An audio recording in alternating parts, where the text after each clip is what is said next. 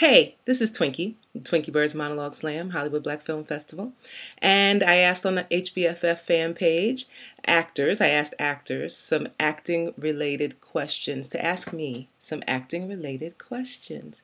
And I did get one from an actress who asks if she can do film and theater and do them both at the same time.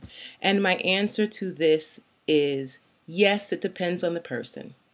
If you are great at time management and you are doing reputable theater and that helps you grow. Theater is a beautiful thing. It helps you grow. You bring a lot coming from the theater. If you're doing reputable playwrights, Susan Laurie Parks, Lynn Nottage, Lorraine Hansberry, if you're doing August Wilson, if you're working with directors like Ruben Santiago Hudson, George C. Wolfe, yeah, do some theater. Felicia Rashad, OMG, do some theater. Kenny Leon, do some theater for sure.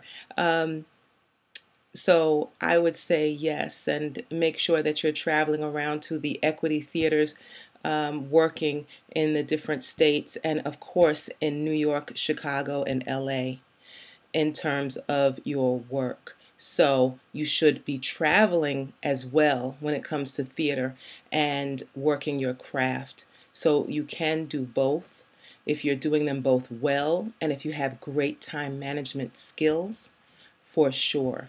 It helps you grow. It helps you to be strong as an actor, as an artist, as a human being.